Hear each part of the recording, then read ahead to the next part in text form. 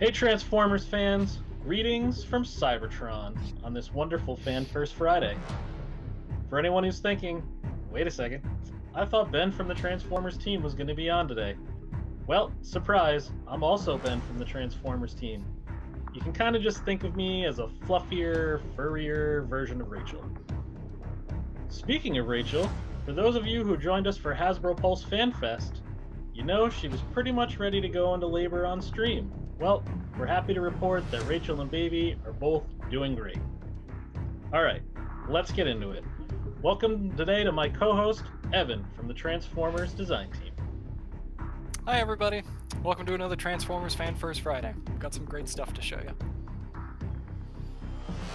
If you couldn't already tell by looking at the screen, today's Fan First Friday is all about celebrating the 35th anniversary of the 1986 The Transformers, the movie. While the actual 35th anniversary is until August, we wanted to give you a peek into some of the things coming to celebrate 35 years since, spoiler alert, we killed Optimus Prime the first time. I cried, so thanks for that. I mean, I did too, and then there was the therapy, and then more therapy, but I'm better now. I'm not, so... I'd also like to first thank 80s Tees for supplying us with these brand new The Transformers, the movie shirts. You can head over to their website after the stream and check out these great pieces along with some additional movie designs. Alright, so to kick things off today, we have an interview with Kelly from the Transformers brand team and the extremely talented Matt Ferguson. Kelly had a chance to sit down and talk to Matt about his lifelong love for the Transformers brand, along with a behind-the-scenes look at Matt's creative process.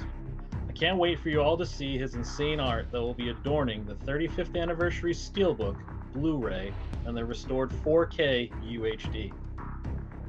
Let's have a look.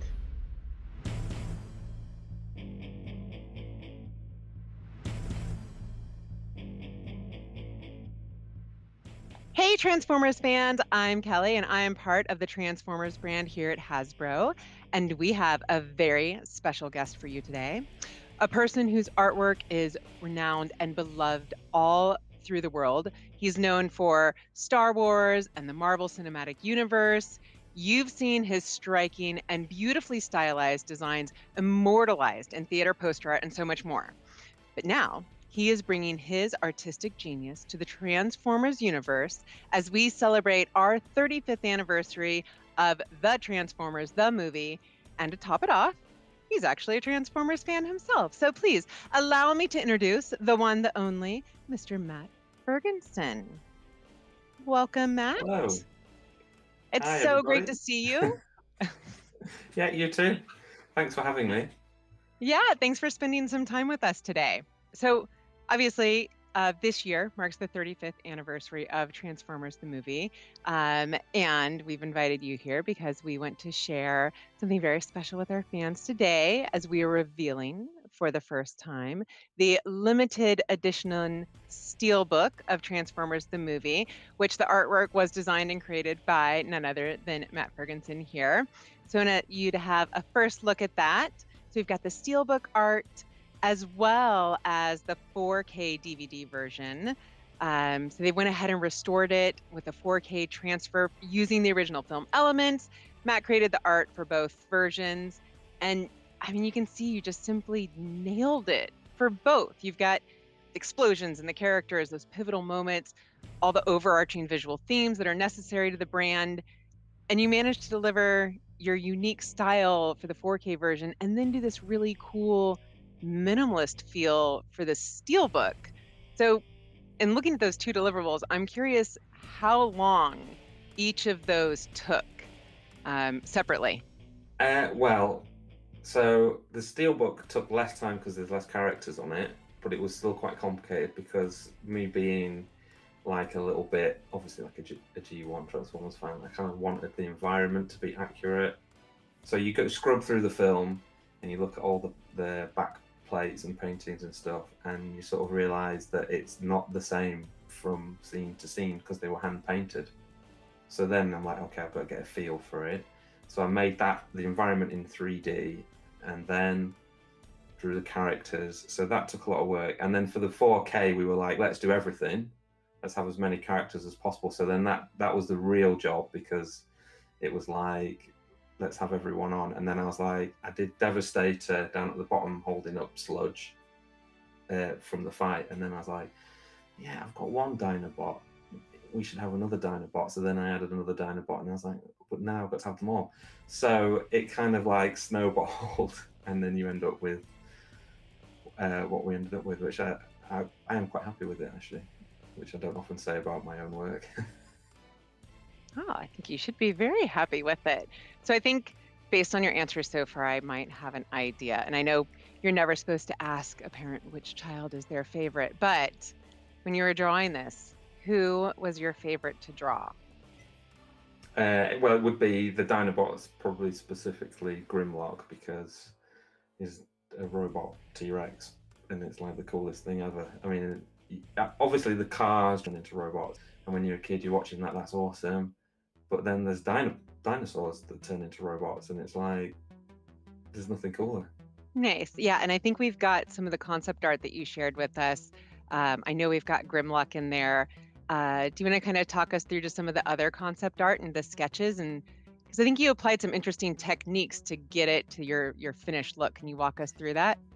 Yeah, so like obviously like in the film and in the cartoon it's like cell shaded, so they would do the line art and then they would paint behind, and then the backdrops would be painted, and that's how they could animate it quickly back in the day before computers and stuff.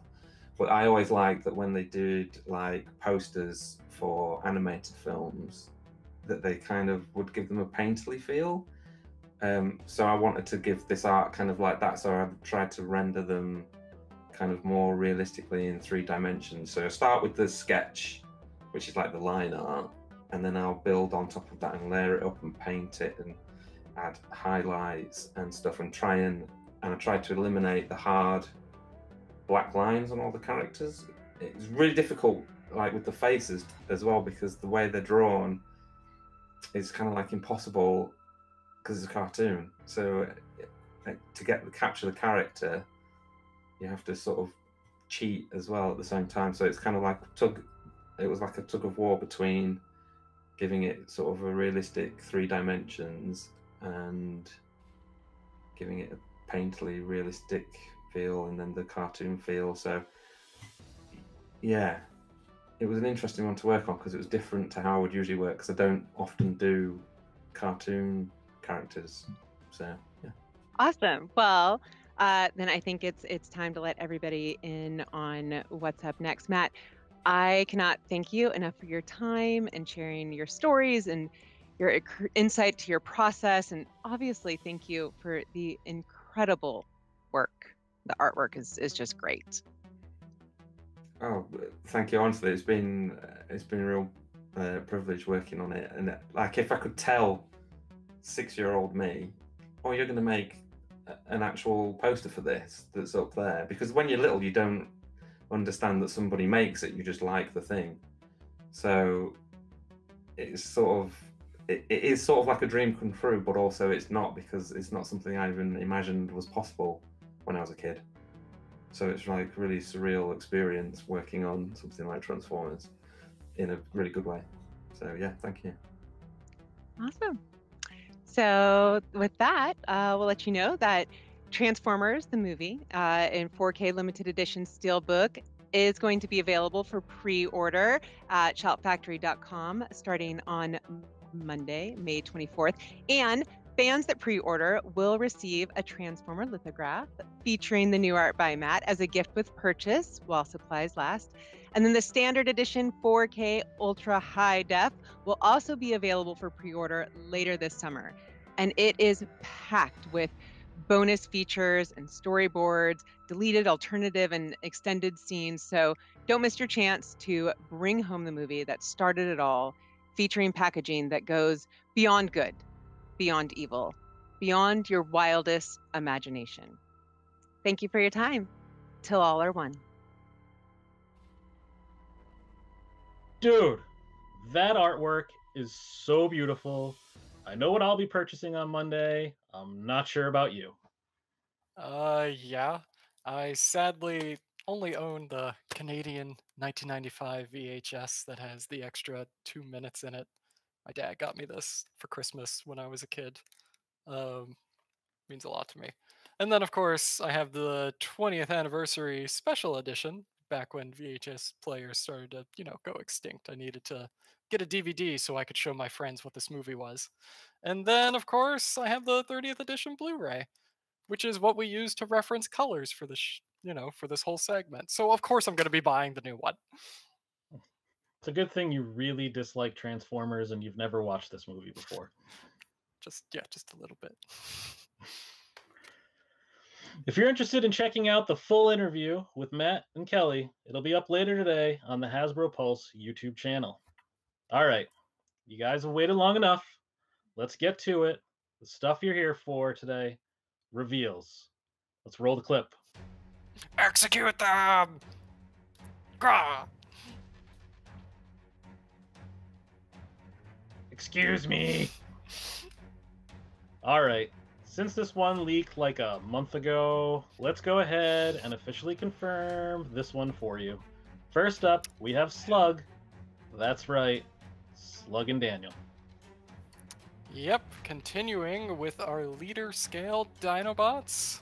You guys can transition on over to me. I'm going to start out with the dinosaur mode. Here we have everybody's favorite Triceratops.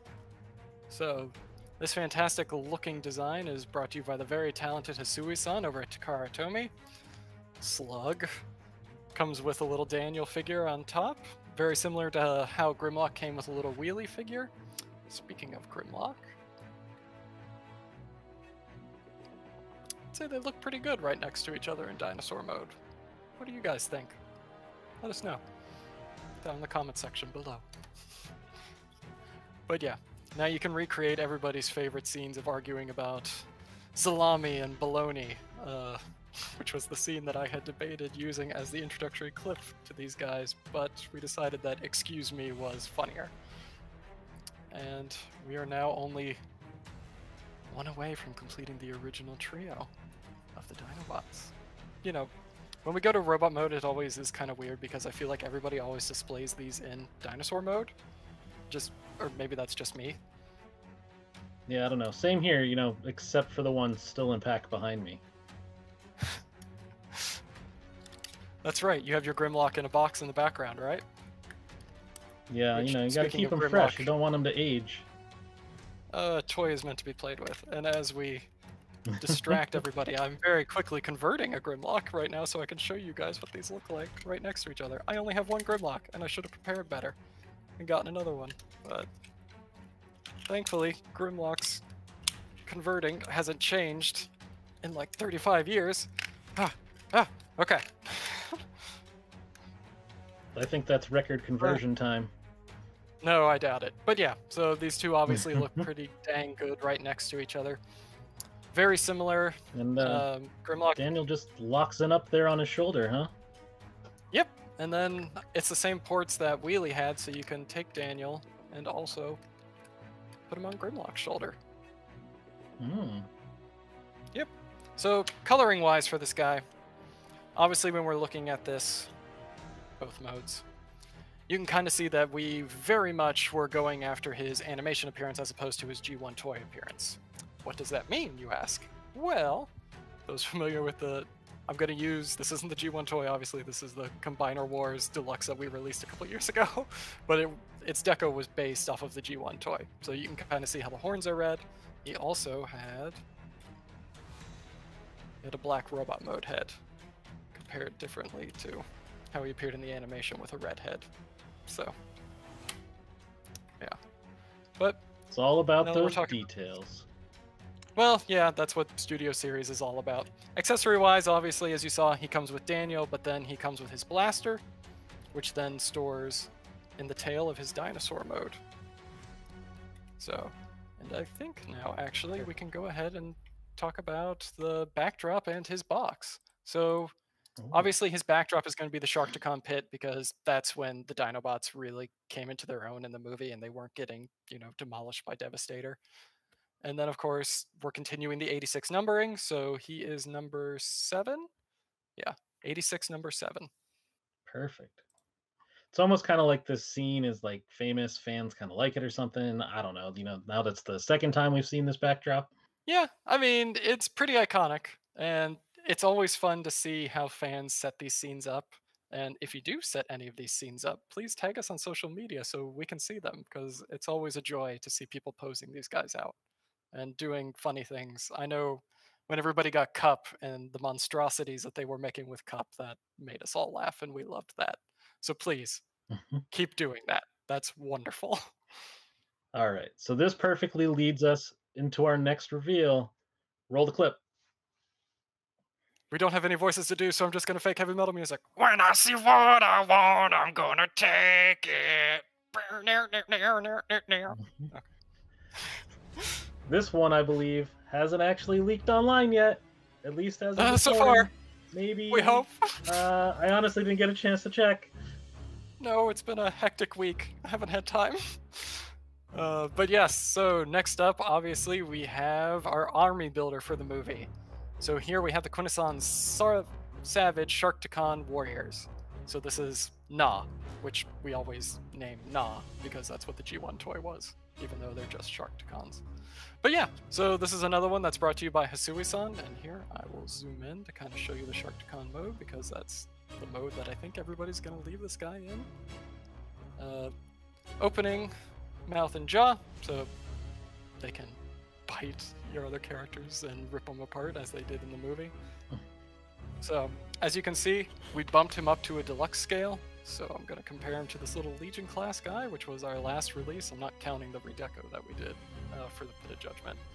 But yeah, you can kind of see how the size difference really plays into this, and he should be a really good deluxe. It's going to be some fun stuff. Yeah, I think so. I really like this guy. He's got such a interesting chunky design. It's the like Florodiri kind of design. We prefer the term fluffy. Oh, I'm sorry. I will continue to use that from now on. Fluffy. He's got a very fluffy robotic design, as you can see right here. He comes with the blaster that his G1 toy came with. Wasn't featured in the movie at all, but we just wanted to make sure that it was included. And then, of course, he has his mace tail that is on an articulated hinge. He's got his tail mace. Yes, he does, and you can give it to Cup so that he can bash brains. I see what you did there. Of course. So obviously his backdrop is also going to be the Sharkticon pit because it's the Sharkticon pit. So we can't put him anywhere else. Number wise, kind of makes sense. Just a little bit. And this gets our Sharkticon pit characters out of the way for the rest of the day. And then of course this guy is number 8, I believe, on our 86 packaging. 7, then 8. All right, so we've done 2 Sharkticon pit characters. What else do we have? Don't look behind door number 2, Monty. It's time to play End of the Line, My Valentine. Ja-Ronnie, do-ra-ra, Ronnie, ma! That was really impressive. And it's also great that we just get to watch the flowy mustache, so... Yes, in Studio Series, this is our second character to have a mustache. Real quick before I introduce it, I just love talking about that scene because I love how you can see Perceptor just like everybody else is turning into a car, and then he's just like, ah! He just runs because he can't turn into anything that has wheels. So, yes, Wait, so you mean here we go. microscopes can't run away with their wheels? No, he technically has tank treads, but we'll talk about that later. Okay, so behold our favorite TV talking leader of the planet of junk. Here we have Wreck-Gar. You know, sans art filter. We were so close to getting this one in front of you before he leaked. We were. It's like it was on the calendar to show this off, and then that happened, and we were all just like, no! But yeah, okay. So, as you can see with Wreck-Gar, we bumped him up to Voyager scale. And I'm going to switch on over to this to show you his vehicle mode and another version of him riding. Whoops, knocked off his armor axe, which has storage on the back. But yeah, so, as you can see, we wanted to make sure that he was big enough so that other characters could ride on him and it would look pretty okay. So of course with another Voyager character, he looks pretty good. And then you can actually pop him off. And then, oh, I don't know, just grab any old deluxe, like maybe your Power of the Primes Wreck-Gar, which was the last Wreck-Gar we did before this one. And you can just pop him right on there. And then, yeah. Yep. So looks pretty good too.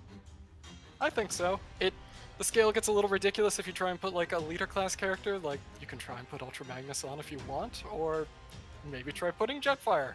Who knows? That actually sounds hilarious. If anybody does do that. Somebody give me a Jetfire. I gotta try this out. Yeah. If anybody does do that, I want to see pictures on Instagram of it. Like that would be wonderful, and that would make my day. But please make sure that you tag us. But yeah, so let's talk about point of accessories and things like that. So obviously he has his wheel shields that he uses to transform. He's got his armor axe that you can store on his back, or obviously he can hold in his hand. But this is basically just a pinwheel of death.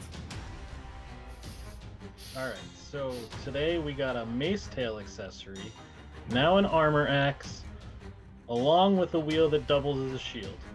Their 2005 was way more medieval than that year turned out to be. The far-off future of 2005. Well, we still don't have any giant converting robots from outer space roaming around to our knowledge, so no. I mean, that's kind of a minor detail. That's what imaginations are for. Yeah, a little bit. But this is actually a great picture to land on to show the backdrop. So obviously with him there could only be one place, and that is the planet of junk. You can recreate either my absolute favorite chase scene or the dance party that they have afterwards. It's up to you. This one was a fun one to shoot. Like the rust colors in the background really made for this great backdrop for the character to stand against, and we just kind of had a lot of fun trying to recreate the scene of him with, you know, his axe just coming over his head and just like, you know, going full in on it.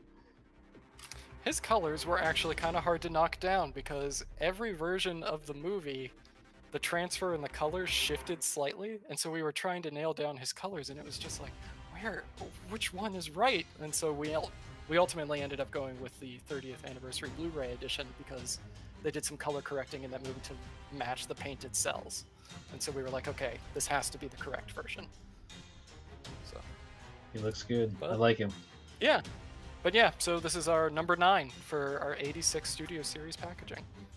So 7, 8, and 9. That's interesting. Wonder how we got there. I don't know. basic math, but yeah. Yeah. All right, folks. There you have it. That's wave 3 of the 86 Studio Series characters, and those guys hit shelves this summer. We'll have pre-orders going live at 1 p.m. Eastern Standard Time today. Be sure to check out our socials for all the details.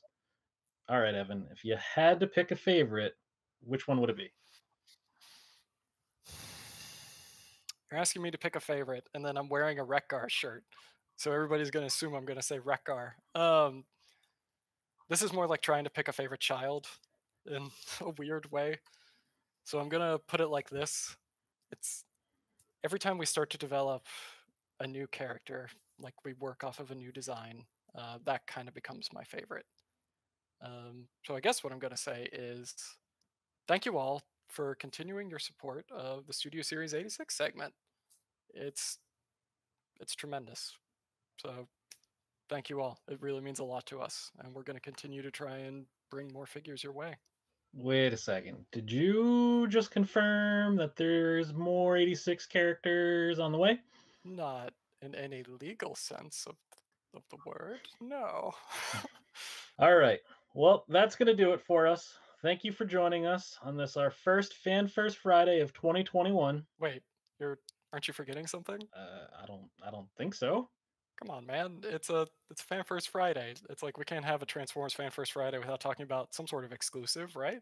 Ah, right. You know, exclusives. You guys all love exclusives, right? So obviously, we're going to have to show you our Hasbro Pulse exclusive behold, the White Knight of the Decepticons, the heroic Starscream.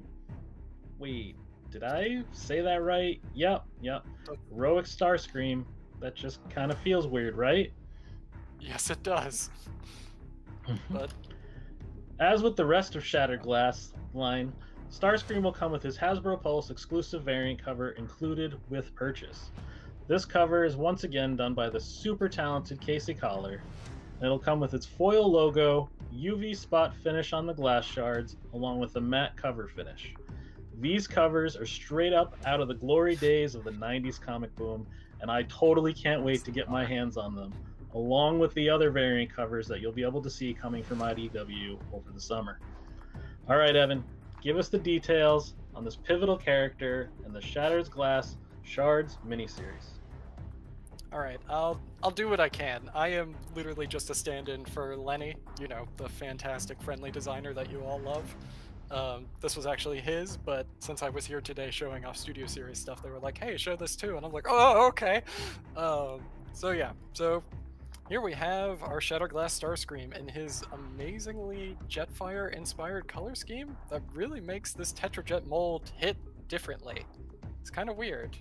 Yeah, I mean, I definitely agree. I love the clean lines and the brightness, and character-wise, it's such a departure from everything we know about Starscream.